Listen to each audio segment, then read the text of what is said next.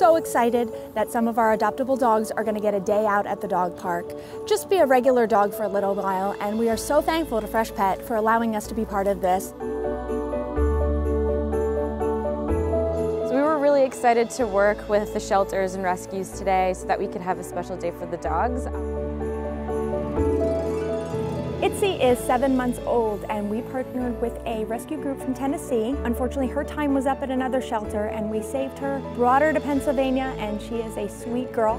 Beans is a wonderful dog. He was found as a stray, and unfortunately his finder could not keep him, but she did the right thing and brought him to us. This is Bo. Bo is a 2.5-year-old Airedale Terrier. His right rear leg was amputated after being hit by a car. Doesn't slow him down one bit. So we're back at the Freshpet Kitchens and Innovation Center, and we're about to start making some dinners for all the pets.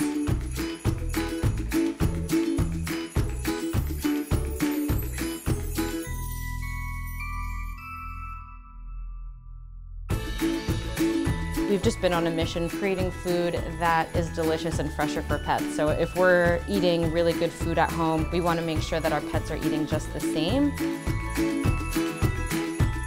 Yeah, so we really appreciated all the handlers coming out and the shelters and the rescues, and they just were amazing.